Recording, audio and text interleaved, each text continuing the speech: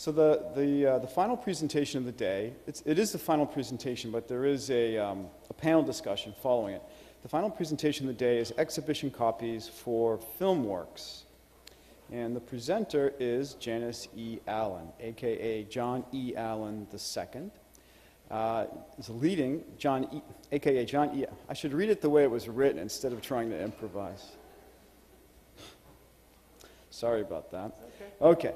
Janice E. Allen, a.k.a. John E. Allen II, is a leading expert in film preservation and head of the John E. Allen family of companies. Not many can say they were born and raised next to a nitrate vault, splicing nitrate film when they were 5 years old. In its third generation, the business began in 1904 with her grandfather's professional photography studio in Rochester, New York. Her father, John E. Allen, started business in the mid-1930s in Rochester. This business evolved into a motion picture stock footage archive and a film preservation laboratory preserving nitrate-based films starting in the 1950s. The laboratory functioned in conjunction with the archive, providing stock footage elements for producers as well as preservation elements for outside archives. Janice has been a principal in the company full-time since 1970 and greatly expanded the business in the 1980s, including a specialized optical film facility called Cinema Services. The preservation facility is currently known as Cinema Arts and is world-renowned for the care and quality in the preservation services they provide for museums, archives, and filmmakers worldwide.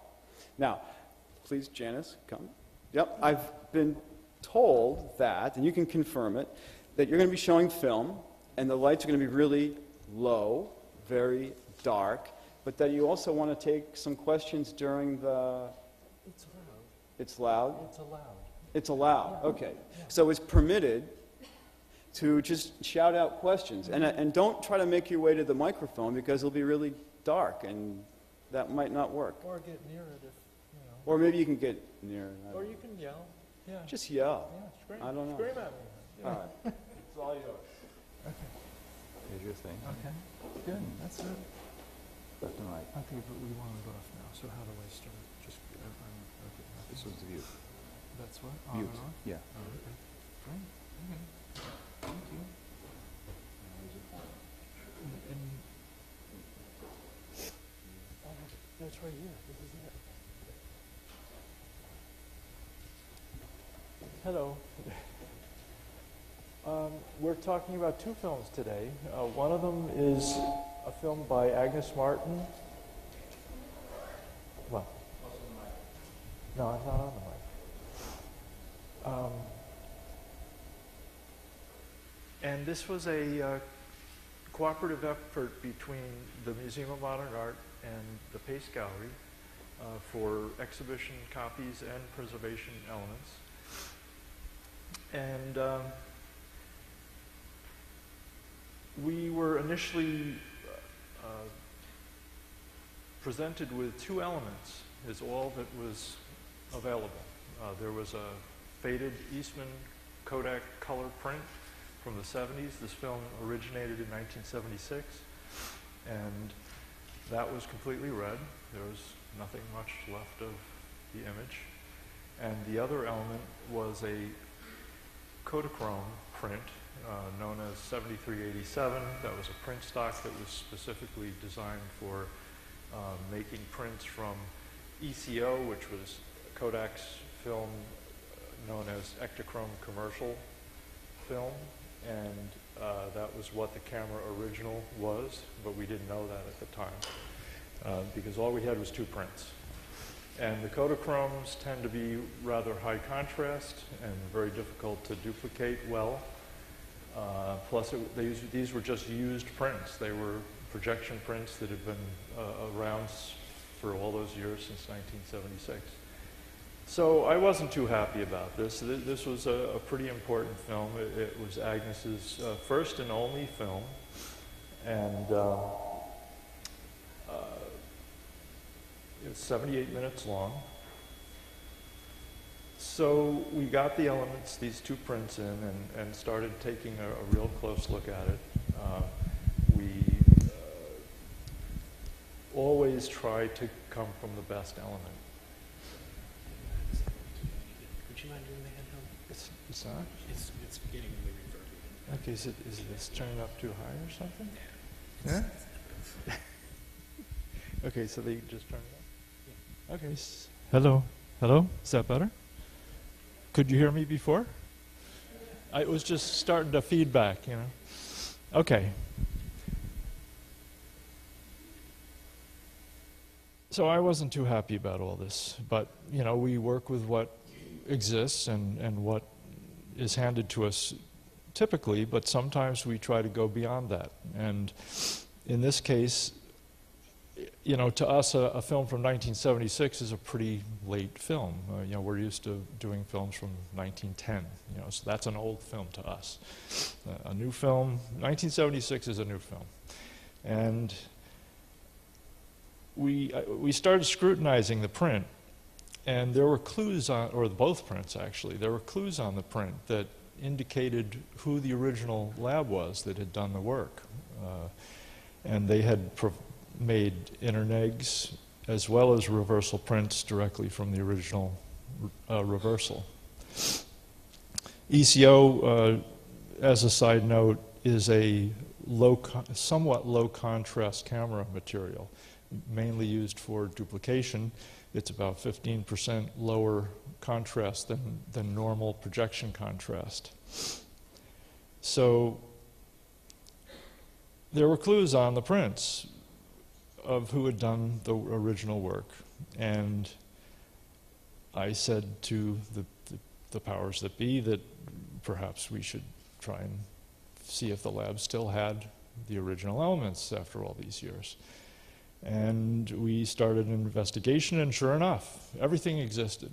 All the original magnetic soundtracks, the original cut rolls. I think it existed in 8 rolls for a 68-minute film.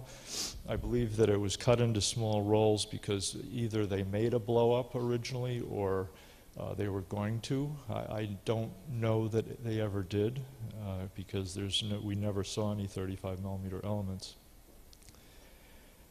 So we started the process of getting those originals in-house so we could check them out and see if they were also faded badly, and the picture elements were not, and the magnetic tracks were not. Everything was acetate. You know, nothing was really acetic. So we were looking pretty good, and the dyes were quite decent on the original. The other good news was that Kodak still made the exact film that was recalled for to make negatives from ECO, which was originally 72-72. We chose a polyester version, a star version of that, which is known as 32-72, or was known as, I should say. And that's what we made the negatives on. And the plan was to make a preservation negative to be put away in MoMA's vaults for long term. You know, they have a wonderful storage facility, state-of-the-art, so the film would be protected. In the end, they ended up with all of the originals, which also went into their high-end vaults. And Pace retained a negative for making prints. And it worked out really well. We made some digital viewing copies, and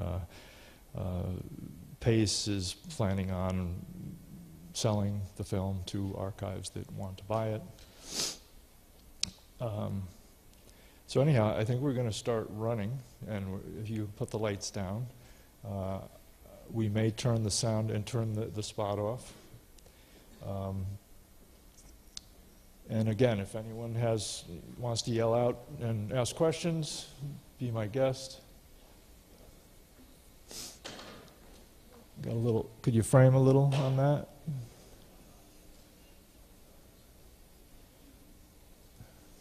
Up.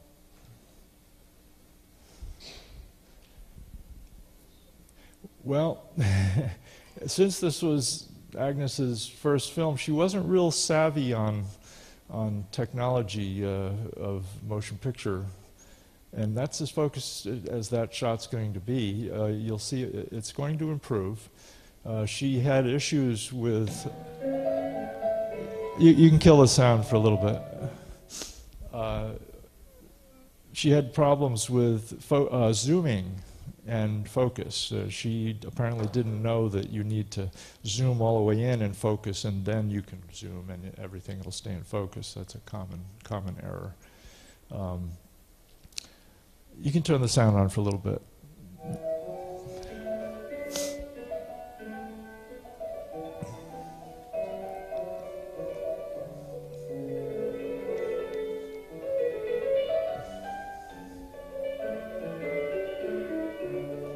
You may notice some wow in the sound.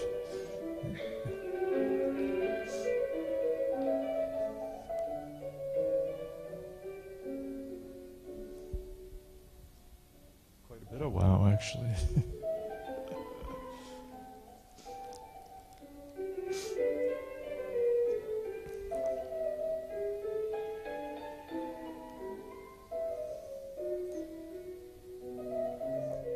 Yes. Mm-hmm. Yep. Yeah. When you come across mag elements, are there any rules of thumb about whether they're mixed or not, or how you can determine the size of listening to it or trusting the lab? Well, usually if it's a single track mag and it's all there is, you know, if it's sometimes it'll be marked a mixed mag.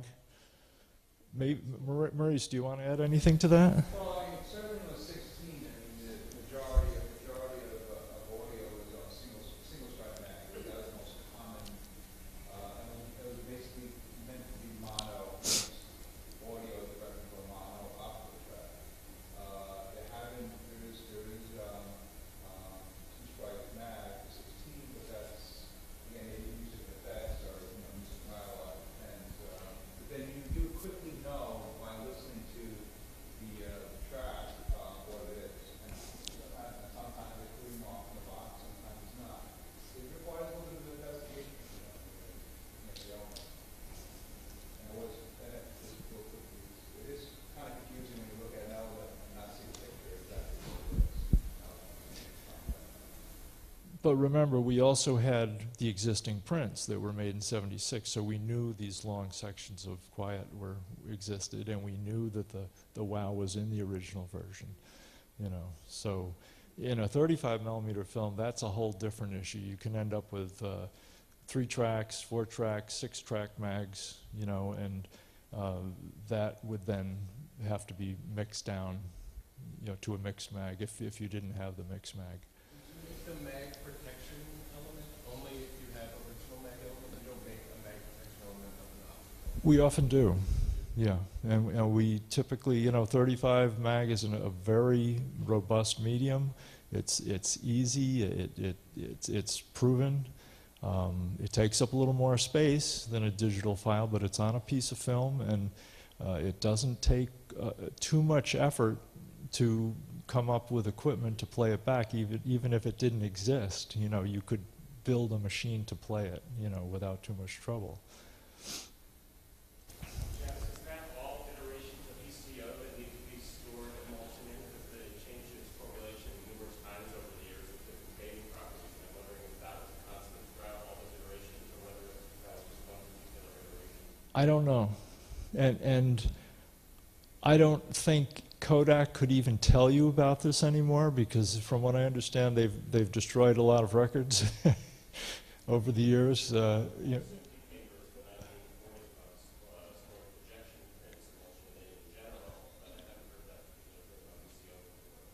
Yeah, well, but usually that was for focused issues, wasn't it, mainly? Yeah, I mean, you know, there were recommendations, particularly for acetate. There was a period of time where they were trying to get, particularly 35 millimeter acetate prints, typically are wound emulsion out for use, and so they're that way. Well, but a lot of projectors take it up, base out. So when it's tails up, it's base out. Okay, but I think it was SMPTE came up with the point that if you wound an acetate print base out, and if you could get all of the projectors to run the base out, and none of the projectors were set up really to run a base out, and a lot of them would just scratch the film. So, but they found that the focus would hold better if the prints were on screen, if the prints were wound base out. But it just never came to be. You know, this is a whole different issue. You know, we're talking about actual deterioration of the image because, you know, of it being wound emulsion out, you know, which is just really strange. But I can't explain what it's about. It was something that Kodak claimed. But again, I think because of a lot of the litigious things that are going on, you know, over the past decades, Kodak has gotten rid of a lot of records. And so, you know, we'll have a problem with a film, for instance, and we've had the problem 20 years ago, and we had the problem 30 years ago, and it comes and goes, and it used to be they could track what was wrong based on what happened before. And now, you know, it's like starting at square one every time there's a problem, you know, that happened decades ago, because they don't have records anymore, you know, or the people are all gone, you know. But, you know, in general, I mean, so far, you know, there's a lot of hysteria about motion picture film materials not being available. ECOs are 72 stock, 7272 and 3272 has been our biggest casualty as far as a loss. So far, everything else is pretty good, and it's very simple. You know, it's just like Kodachrome. They discontinued Kodachrome because nobody was buying it. It's a no-brainer, and it's just not enough sales. And it's the same thing with 72 stock. It was the most expensive duplicating stock that Kodak made, and the economy crashed, and nobody was doing any work. And you know, I pleaded with them.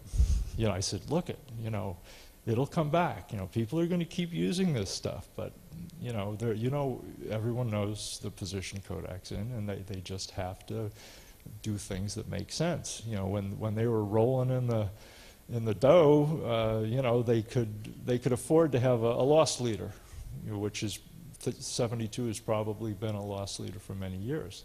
A very useful stock that we've employed many times for many projects. So we use that stock for making color negatives of Griffith's films, you know, Intolerance and Birth of a Nation, and multiple preservation 35mm negatives of, because these were tinted, his original tinted personal prints we were doing.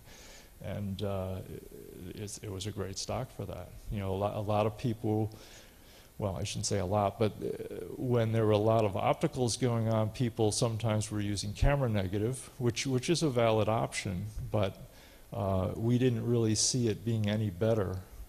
We ran tests both ways, any better at the time than the 72 product was. And I'll get into the next show, which is the standard gauge. This is also a project we did on 72. However, it was entirely different because this film was a high contrast projection original, was what we were making negative from. Is there any other questions on Gabriel before I go on to the next one? Okay. So this is standard gauge, and these are original sheets that were given to us in order to make this project happen.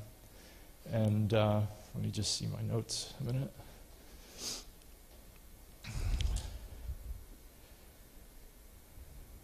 This is it's a dual projection installation by Ricardo Valentim, and it first, I think it screened, what, last month, Ricardo, in Spain? I was told it was a really large venue. How big was the screen? Big? Okay. This film, Ricardo had it in his head how this was going to be, but it didn't really exist any other way. So he gave us some flowcharts of how he wanted it to happen, and then we had to massage it and kind of make sense out of it and make it all happen. And it's based around existing ethnographic classroom films for young students, international origin, from the 60s and the 70s, films that were shown to school children. And what was the original we were working from was the original films that were run in classrooms. And so they were worn and broken and spliced, and some of them were very faded. I think, how many films is it? 6 total? 5? Well, I mean, the original film. I have another. Yeah, let's see. But it's six films. Right. So we started with 6 classroom films. Most of them were on Eastman color print from the 60s and 70s, and you might well imagine what they look like, and they were pretty faded. One of them, which is what we'll be projecting, I picked the good one, of course, the best one. It was on AGFA print, which held up much better than Kodak. And they all had optical sound. And they were scratched and beat up the way classroom films typically are. There were title cards, and that's what this shows. The beginning. This is it's 2 complete shows that are screened side by side, and the way the shows happen is one of the roles is, let's call it the C roll. So this is the C roll, and that's the common roll. This is show 1. So side by side we're showing the A roll, roll 1, with the C roll, and that's one complete show. Then the other show is the B roll and the C roll. So one of the rolls is common. And this was a layout, a rough layout indicating where the titles were, where the black was to be, because some of the films weren't the same length. They didn't match exactly. The white area is the length of the film, and you can see that they're all, this one doesn't quite match this one, and you know, they're all different. This one's way longer. So we had to slug out with black. So when this one continued, this screen would go black, possibly, or you'd go into the credits. There was a little black section. So it had to sync, and then these are the title cards.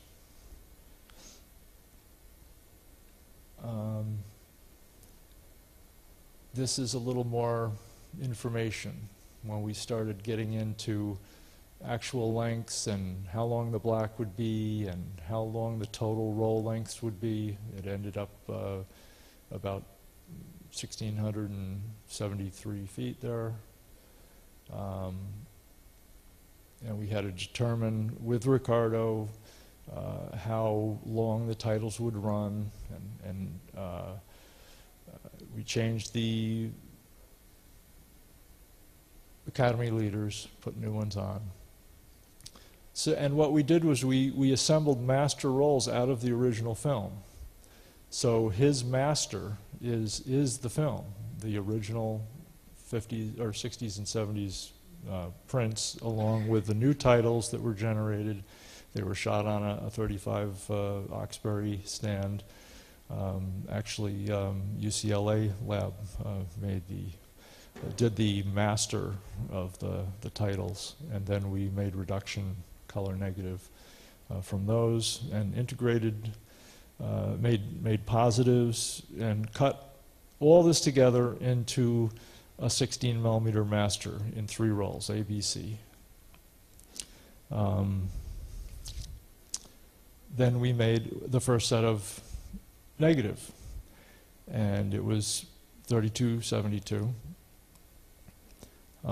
Maurice Schechter at Duart re-recorded all the sound right from the original optical, and made the initial 16 millimeter track negative, and then we made prints.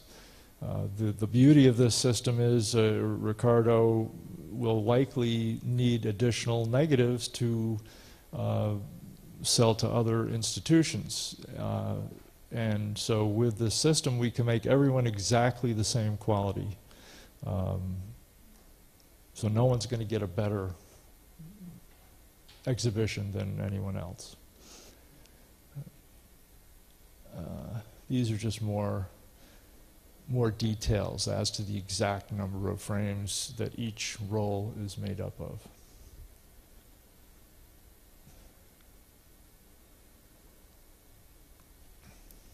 And we can run the film now, and you can put the sound on also.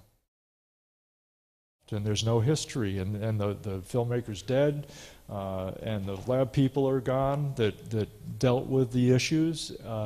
That's why it's really nice to, if at all possible, to find the people along with the film that were involved, you know, so that you can actually hear the stories.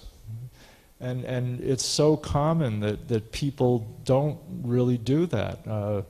One of the restorations of Gone with the Wind, you know, they made prints maybe 20 years ago, one of the restorations they did. And if you look at an original print of Gone with the Wind, a Technicolor print, it looks golden. It has a golden cast over the whole film. And when they restored it, the studio's decision was to make it look normal, like normal color. It didn't look anything like the original. And that to me is not, it's inconceivable. But I guess it's their film, you know, they wanted to market it, and they felt that it would be best marketed as just standard color, you know. So, yes? I'm trying to picture the installation. Okay. And from what I understand in your introduction, there are 2 of these educational films being shown side by side. Yes. And you talked about syncing them up as regarding time, but I'm assuming the other one has sound as well? Yes, but you're only running 2 at a time. It's 2 films. It's 2 complete separate films that are dual projection. So A and C is one film, so you run A and C on 2 screens. Then you run B and C on 2 screens. It's 2 completely separate shows. Okay? I think I'll have to go see it. Where is it going to be shown? They're showing at the Harvard Museum. That We should get into the panel discussion. Can continue maybe some of this discussion in the panel? Is that sure, all right? sure, it's fine with me. Is that all right? Yeah. Wonderful. That was great. Thanks. That was great. So I guess,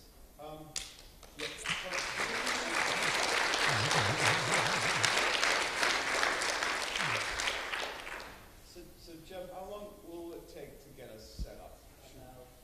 2 minutes. 2 minutes. Okay. So we get the speakers from today that will be participating in the panel, more or less.